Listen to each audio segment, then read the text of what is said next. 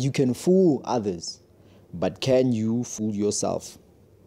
There was once a man who was extremely rich. God had blessed his house with money, wives, and slaves. But the blessing was like an excess of rain to the farmer, which spoils the crop instead of making it grow.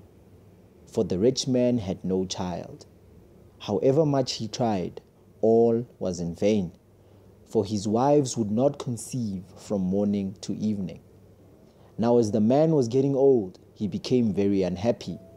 Should slaves inherit his property, he thought? Should he leave no child behind to lay him in his grave? In the end, he thought of a trick. He entrusted his property to his head slave.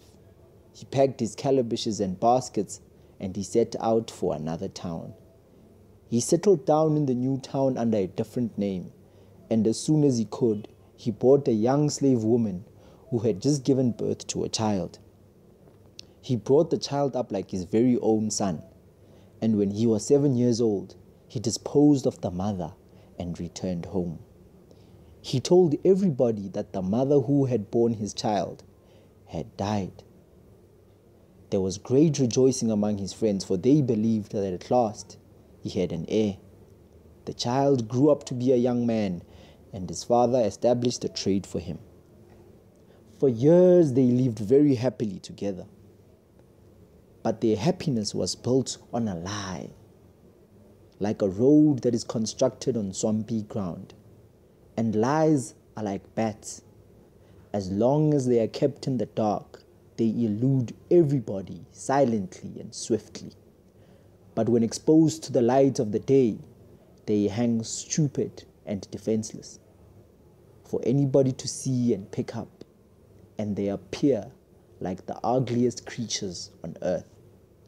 Now one day the son said to his father, "Father, let us count our slaves, for we have so many of them that we would hardly notice if one of them ran away." Now the father got very worried about this ambition of his son.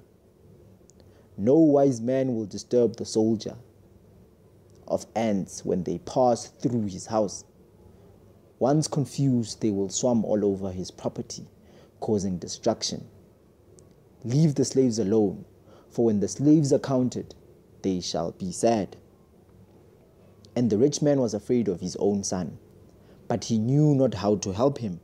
For when we see a man sleepwalking on top of a roof, we dare not wake him, for we know that he will crash down. The son would not heed his father's advice, and early next morning he assembled all the slaves, and he called his father to have them counted. At last the father had to agree to the counting. But who can describe the horror of the son when he found himself to be the first man counted? That day the son wept bitterly, and he beat his head and threw himself to the ground. But not even his father could help him now.